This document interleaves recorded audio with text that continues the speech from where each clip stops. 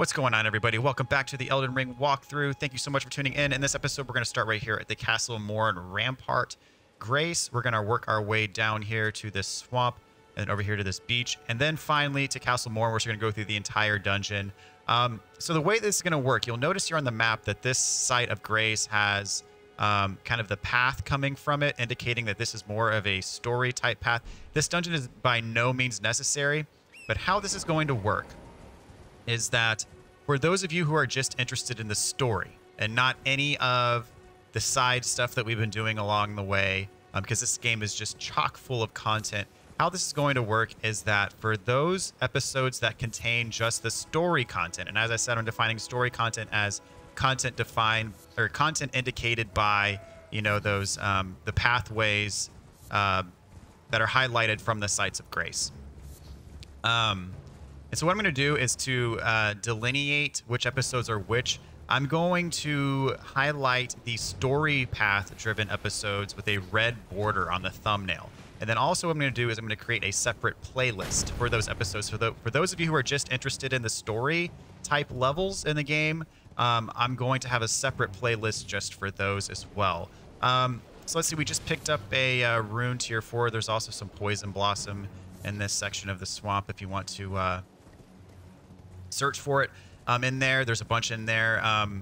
As I said before, those swampy areas, that one in particular is a poisonous swamp. But if you're on horseback, you're not going to take the poison damage. And of course, as we've seen before, we have this archer kind of trying to hit us from over there. So over here we have a somber stone 2 and an arteria leaf. Now it's time for us to go over and take on this archer that's been a nuisance since we first got here. For those of you who took on the giant golem in the last episode, this is going to seem like a cakewalk. I was trying to show that if you strafe back and forth, you're probably not going to get hit, but then I just got hit. But even if you do get hit, I took a direct shot, not the end of the world. As with the other giant golems, go for the ankles with charged heavies. You don't get staggers. Well, see, this one is almost already out of HP, and we haven't even done a critical hit yet. The one we did in the last episode took probably 3 or 4 staggers before we actually could kill him. So this one's significantly easier. And again, just be careful kind of on your way to him. Don't get shot in the face like I did with his great arrows. So when you arrive at Castle Morne, there's this room off to the side with, curiously, nothing in it. But what we are really concerned with is this site of Grace. And I'm going to rest on up.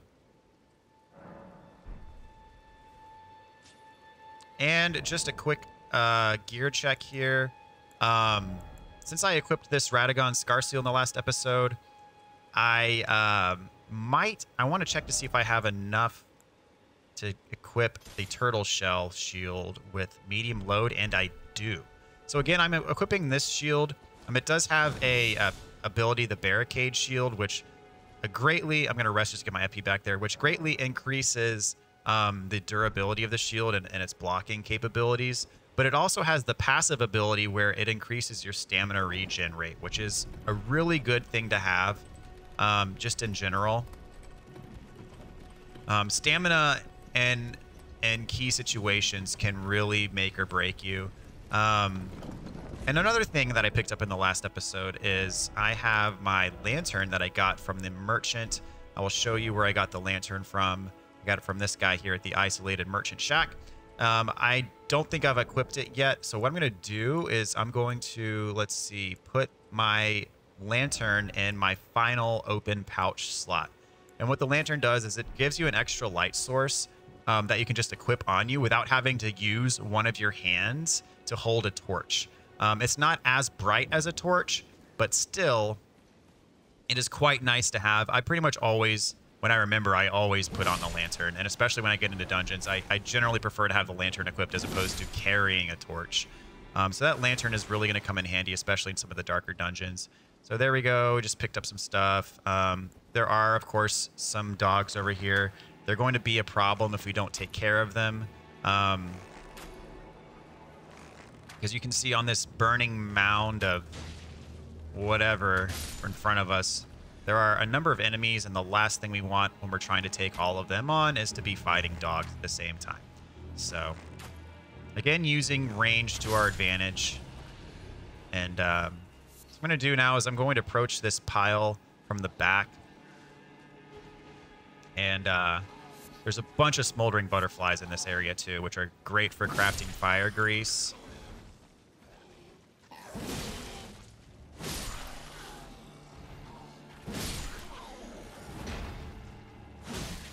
So if you approach this area from the back, I'm just going to keep all of these from aggroing on you at the same time. As I say that, I've got like 4 of them on me, but that's okay.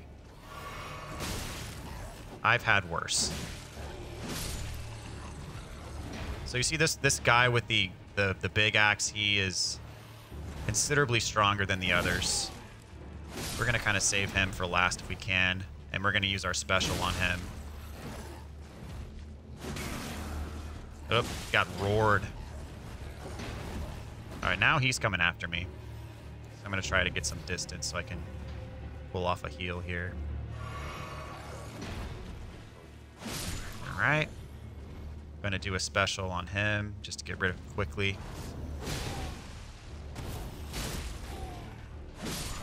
There we go. Not too shabby. If you want to use a more a safer strat to get rid of these guys, you can obviously get them over with a bow and arrow. I was just being a little impatient there, and as you can see, being impatient got me into a little bit of a situation with those guys, but we survived to tell the tale. Obviously, but yes, safer way to go would be to shoot them with arrows to get them one-on-one as we did with the dogs. Picked up some fire grease there. Speaking of which, we got a pumpkin head over here. These pumpkin heads are a cinch now. So he's actually sleeping, so I'm going to hit him with a couple jump attacks, then a charged heavy, and he gone. So over here, got a smithing stone.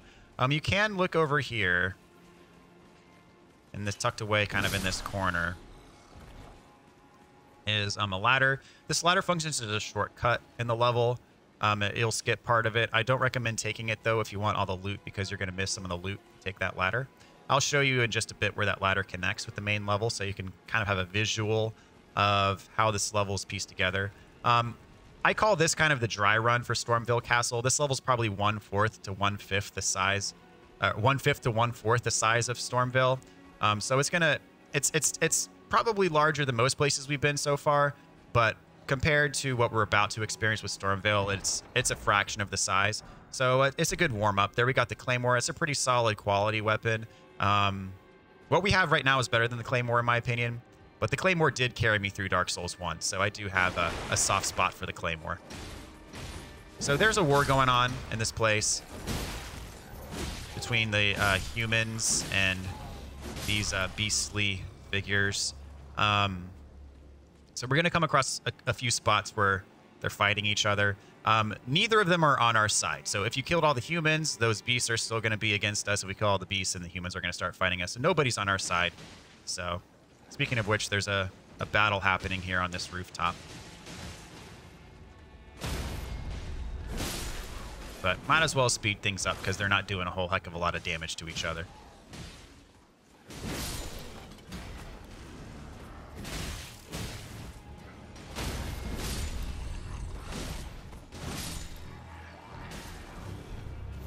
All right, for Frill Calling Finger Remedy. There's another item over here.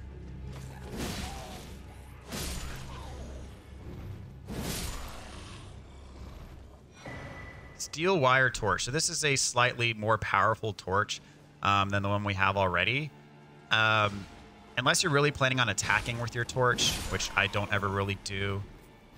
It's not really any better. It is a bit heavier too, so just keep that in mind. Let's see, I want to clear that beacon off my map. It's going to drive me crazy.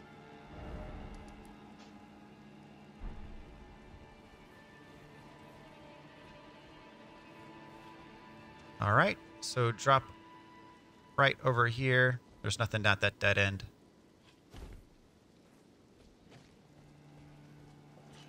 And And so, whoops.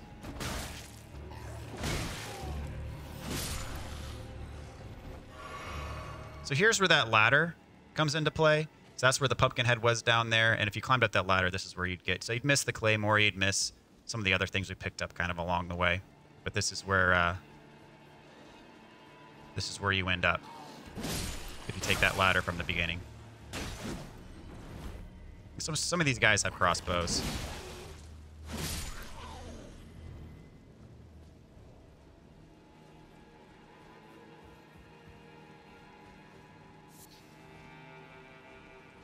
So this is actually the progression spot. You see there's a site of grace down there. So I'm going to mark this with a beacon just to kind of keep my bearings straight. And you can drop down right over here. And then this takes you back. You see that's the beginning of the level. So just trying to help you visually piece everything together. So one thing we can do before we progress, this is very easy to miss, is down here there's this ladder. You can drop on down. And all the way at the end, there is an item. Oh, yeah, and then there's that ambush. That ambush always gets me. Don't let it get you.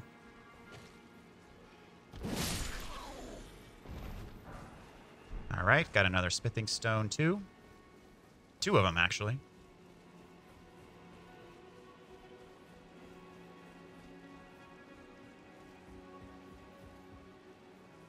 And so if you remember, right before we got to the Weeping Peninsula, we talked with a gal named Irina. She gave us a letter to deliver to her father.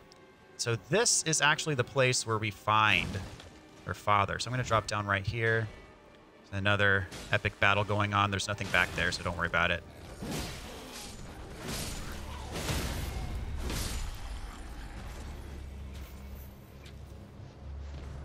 Up.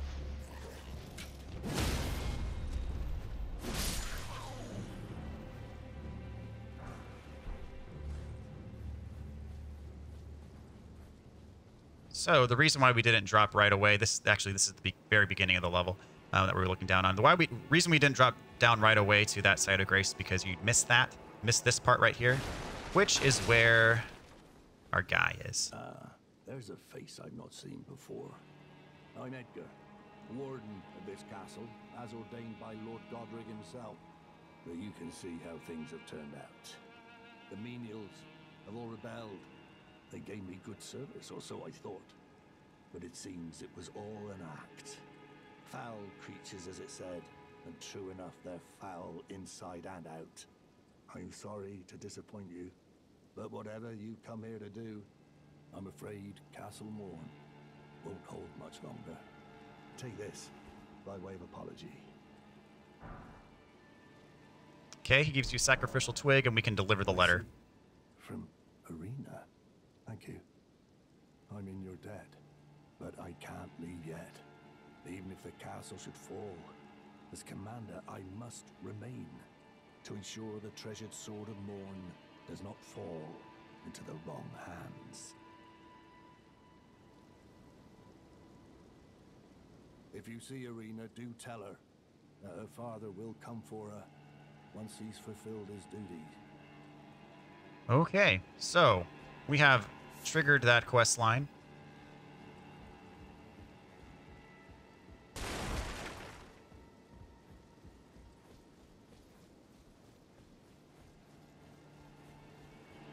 And so what we're going to do now is we're going to head back to where our site of grace was that we passed up, and we are going to drop on down. So this episode is going to be solely focused on Castle Morne. So once I'm done with this dungeon, I'm pretty much going to call it there. So this might be a little bit of a shorter episode than most of the other episodes I've done so far. But I do want this episode to be focused on this area alone. So let's see. Can we level up? We sure can. I'm going to take my vigor up to 20. So we're at level 33. I recommended level 30 for Stormveil. So we will definitely be in good shape for Stormveil. And in fact, I think we might even be slightly over-leveled for this place. I think this place is easier than Stormvale, which is why we're here first. Not only easier just in terms of it being a smaller level, but easier just in terms of enemy difficulty and boss difficulty. So you can jump that gap and go down that hole.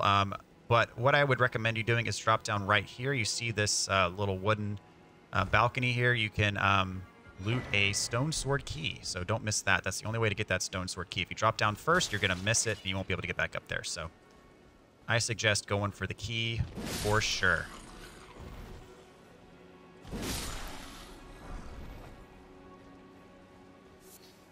So in here, get a pickled turtleneck. Please help me, I'm of noble blood. If these hideous mongrels eat me, I'll be forever marred. Anything but that, please. Think of the disgrace. Poor guy, he probably did get eaten, hence the fact that he's a ghost, but... what can you do? So these giant blobs, these are a pain to fight. They're very resistant to damage. I think they're weak to fire, but absent having a decent fire-based weapon, those things are going to take forever. So we got another giant guy with the axe. I'm going to handle this one with jump attacks.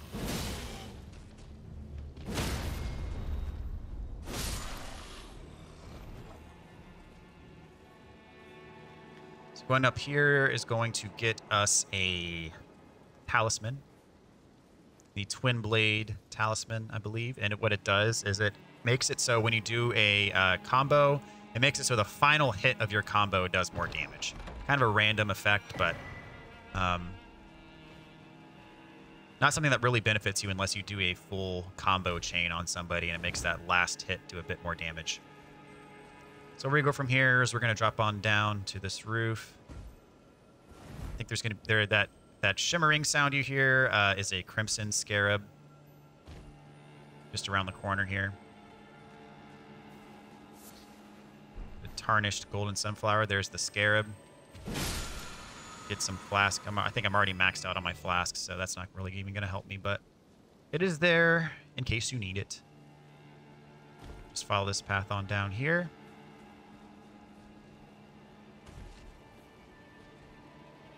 And we reach this little section. So the way that this works, you see these little rafters. And you drop down to the rafters. Make sure you don't miss, because if you fall all the way down, I'm pretty sure that's death. So we get a smithing stone too, and then see this one that's like halfway down. You're gonna make sure you want to drop on that as well. So what I do is like I tend to pan the camera straight up just to make sure that if I walk straight up, I should land on that. And then take note there are enemies down here. There's a bunch of rats in here too, so do what you will. Killing even just a couple of them will help because there's several enemies down here, probably five or so. All right, that one went out of range. Oh, he's back. Come on, come back. Nope, are you going to do this to me? Okay, I'm just going to drop on down. We'll be fine.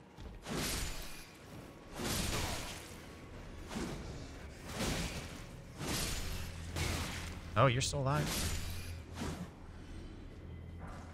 Get the whip.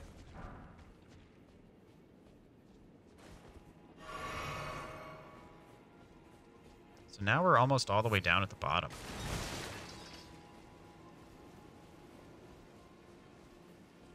So don't miss this back here. Got another site of grace.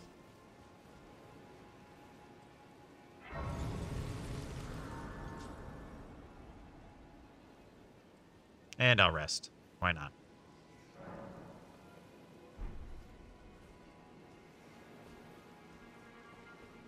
And the butterflies respawn when you rest.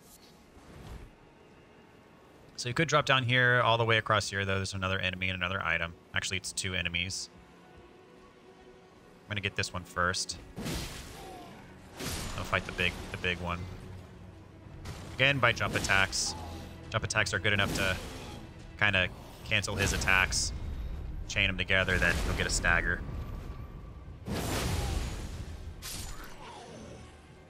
Don't forget the item. Some throwing daggers. You can drop on down here. There's a bunch of jellyfish, some crabs. I tend to ignore them. So you can see when you look at the ground, you see how there's ground underneath me here. Right there, it falls off. It's basically a cliff. If you walk off the edge, you're going to fall to your death. So there's going to be a giant crab that spawns here, but back here there's some fire arrows if you want them.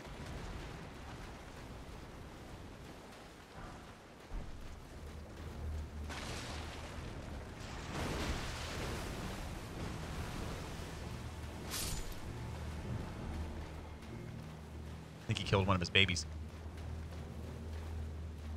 For a whole 5 runes. So around this way, there's another somber stone.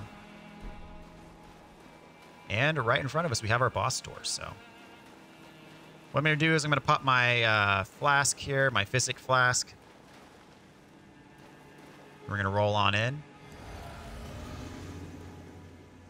This boss, in my opinion, is considerably easier than either of the bosses in Stormvale. We got Leonine, the Misbegotten. Jump heavies work very well. Bloodhound's finesse works really well. So he does move quickly and erratically. You got to watch out for his attacks. Well-timed dodges go a long way. I'm just trying to show you his moveset so you can know what you're in for if you do this fight. So after, you know, he stabs the ground like that, he kind of leaves himself open for some hits.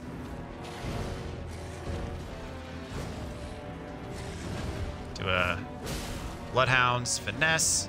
Oh, I ran out of stamina. I was doing too much dodging. I couldn't do the follow-up attack. Do another one here. This should get him. All right.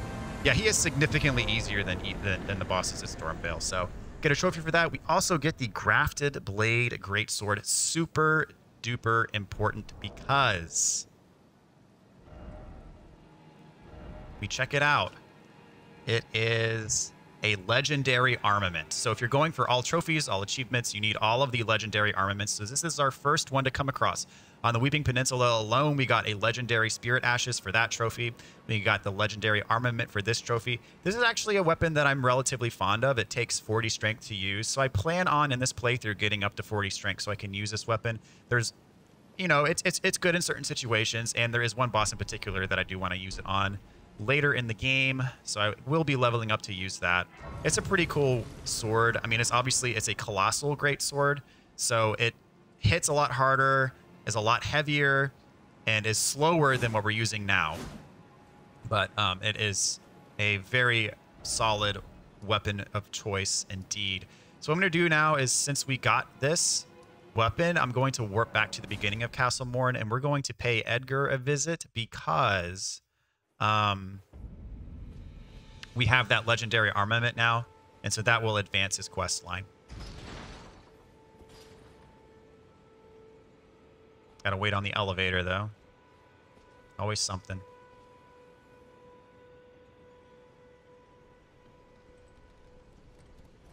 Okay. Ride on up.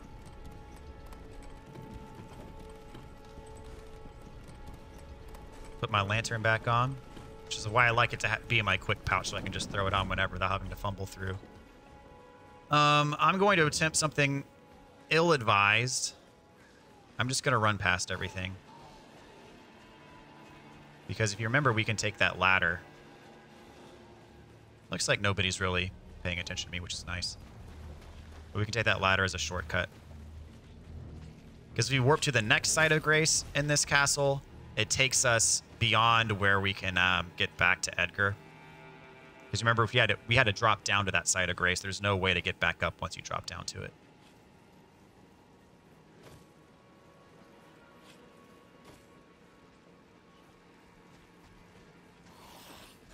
I'm not really interested in fighting anything.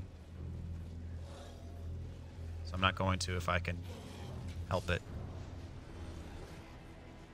I'm not going to roll off right here. I go all the way to the end. Fortunately, some of these are preoccupied with fighting the soldiers, so hopefully they'll just let me sneak on by.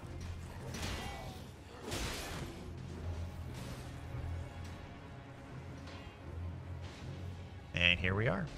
I'm in your debt for keeping the sword from those fallen creatures. I'm no longer bound by duty.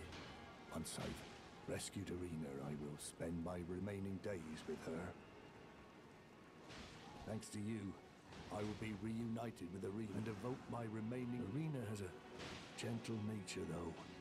I only hope it remains intact. Thanks to you. And Okay.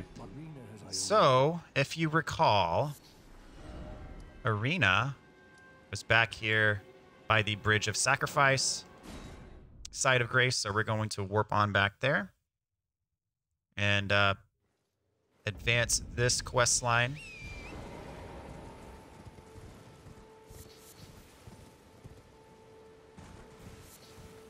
So as it turns out, she has been killed. So she's dead. Yeah, that much is obvious. Okay, let's talk to Edgar. Arena, how could this be? My daughter deserved better. The fault lies with me. I chose duty over my daughter's safety. And that is how fate has answered. I'll find them. The foul wretches responsible for this. I'll hunt them down and exterminate every last one of them. Rest assured, Arena, it will be done. I'll find the foul. I'll hunt them. Rest assured. Okay, so that is as much as we can do now. There is no way to save her. That is just how this quest shakes up. And now Edgar's ridden with guilt because he made a choice, and now he has to live with that choice. So anyways, we are going to go back to Round Table Hold. Just a word to the wise. You don't have to zoom all the way out and go all the way here to get to Round Table Hold. If you want, in the case of using a PlayStation, you can hit triangle to visit, to view your sites of grace. You see now there at the bottom, since I'm viewing my sites of grace, it says square to go to Round Table Hold. So I can press square and it'll take me there. So all you got to do is anytime you go there, I can just hit triangle, square, and it takes me right there. I don't have to zoom out and move my cursor or anything like that. So what I'm going to do is I'm going to talk to D because we've done some things to advance his quest. I take it. Then owing to our duties shared, we are now comrades in arms. I think you've earned this. The power of the Golden Order to aid the hunt of those who live in death. So now we can learn incantations from him. He's got a couple for sale. I serve the Golden Order, that I might put this crooked land to rights, following only the guidance of the great Elden Ring. Those who live in death fall outside the principles of the Golden Order. Their mere existence sullies the guidance of gold, tainting its truth. And so it is the vermin must be exterminated, down to the very last. All right. So what I do now is I'm going to upgrade my weapons as much as I can. Well, I took you for no matter. It's lay out your arms. I'm pretty sure my Bloodhound's Fang, I don't have a tier 3 somber. I do not. But for my Uji Katana, I can definitely level that up because as I've shown, I do use it every once in a while. So I want it to be as powerful as it can be. So we got this thing up to +5. I'm missing some somber stones or smithing stones 2s to get this up even higher. But what I can do is I can probably level up. Yep, I can level up my bow. So I'm going to prioritize my Uji Katana over my bow. I'm also going to level up my seal. Get it up to +3. So when I use it to heal, be a little bit stronger. And since we have an abundance of stone sword keys at this point, let's see, got 6 of them. I'm going to go ahead and use them to open up these gates that I left.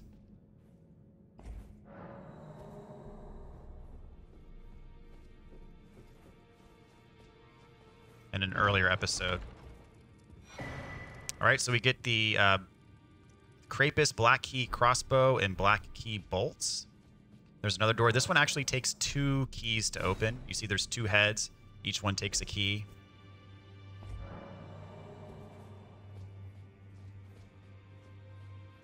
And in here,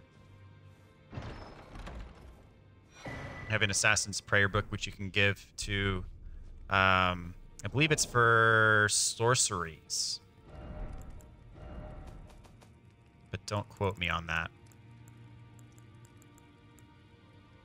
And it's for incantations. So give it to a cleric. So you could give this, so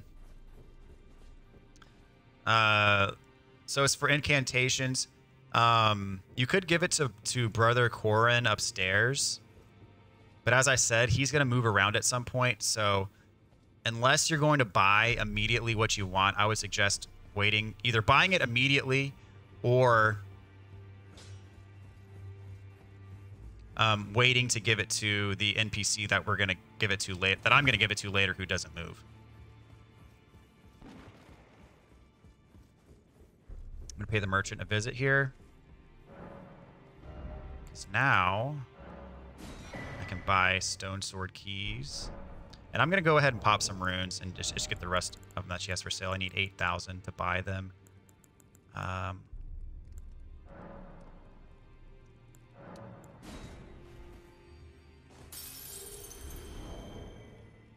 you need another 4,000. I've got 34 tier 1s. Let's see what 25 of them does.